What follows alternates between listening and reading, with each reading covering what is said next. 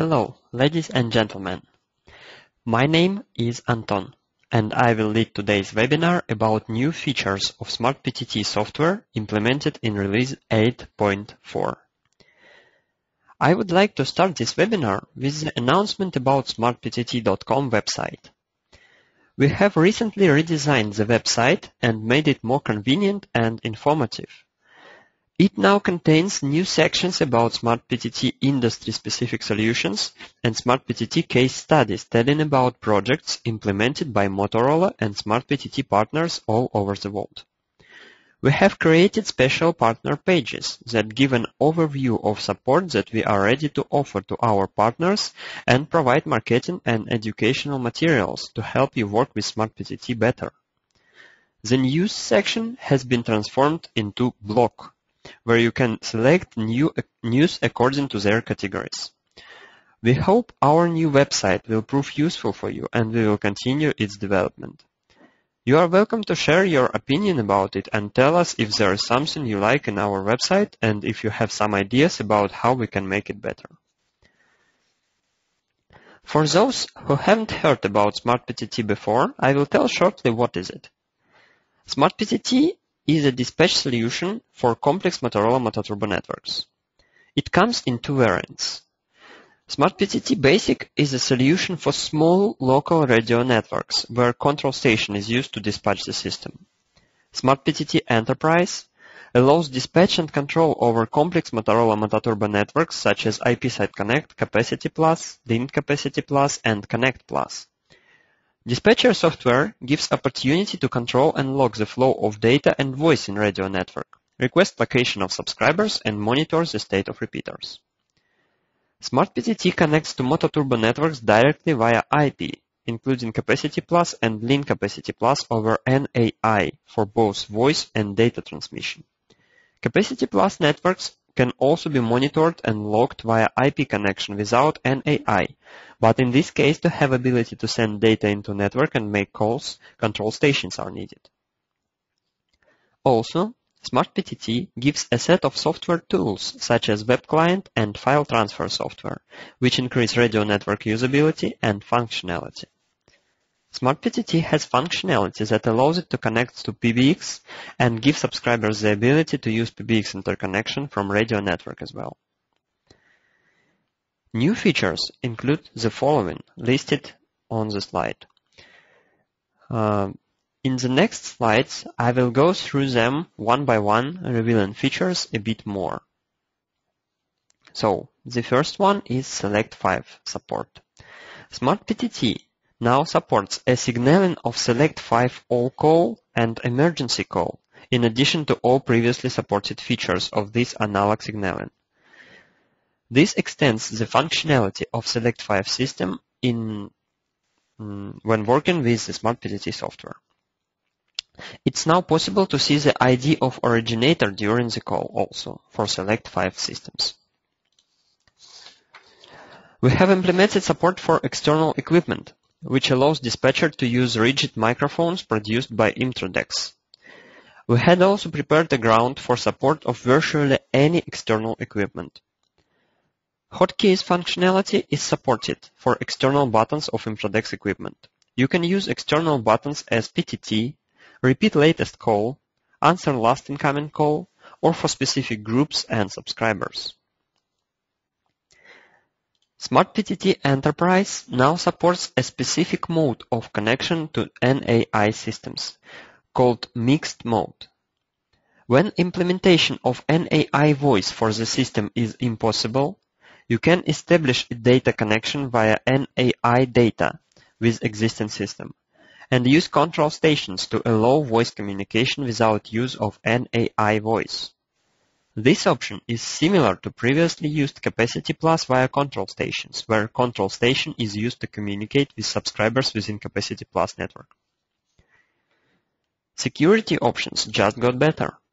It is now possible to implement lone worker and man-down features into rules and alert system of SmartPTT.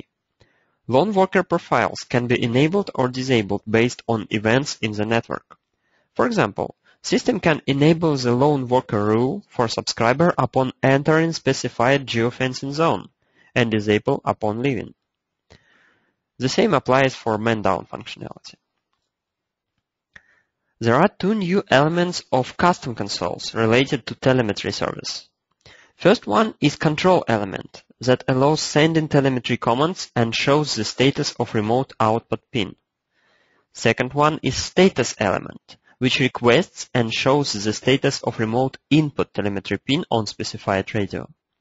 Statuses are customizable and color-coded, so dispatcher can see the state of telemetry pins at a glance. Now you can use the radio server as an automatic intendant, accepting external phone calls, notifying user how to call individual subscribers or groups. This feature is designed mainly for the system which cannot support the external PBX, so they have only one phone line.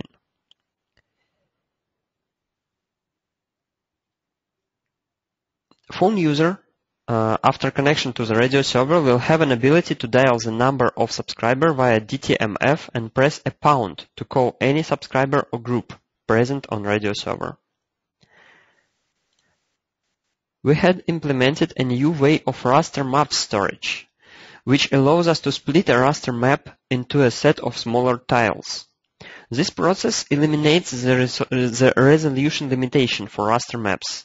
As a result, detail level can be increased in comparison to previously used raster maps. The memory usage is lower when working with them. Monitoring interface can give more information now.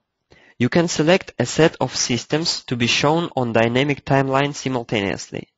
With ability to monitor multiple systems, dispatcher has a greater overview of system at glance. Another additional option in monitoring interface is ability to show connected radio servers in topology view with horizontal layout instead of vertical. This can suit more for widescreen monitors when a lot of radio servers are connected simultaneously.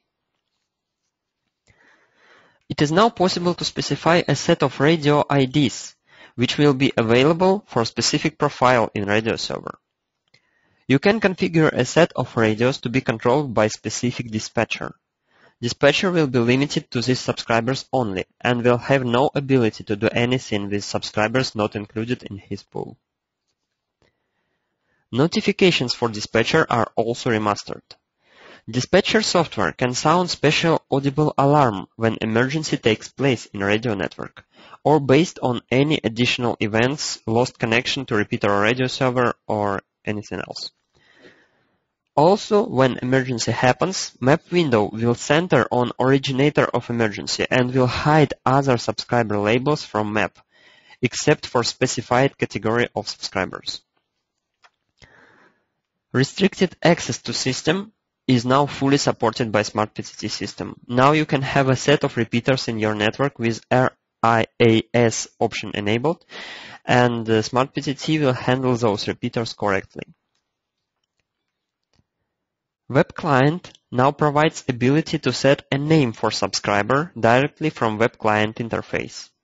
This name will be shown in a list of online subscribers and will pop up when mouse is over the mark corresponding to this subscriber. And the last feature is extended simulcast support. We have added the ability to work with radioactivity repeaters in analog mode. Radio server can now connect to multiple audio gateways in same subnet. Also, added the possibility to bridge analog radio subscribers with digital radio subscribers in simulcast networks. This applies for radioactivity simulcast equipment. Also, call alert functionality is now supported in simulcast networks. Visit our website smartptt.com to find out more information about SmartPTT software. Follow us on Facebook and subscribe to our YouTube channel, user SmartPTT. If you have any questions, feel free to send email to us on info@smartptt.com or ask it on support portal. Thank you for your attention.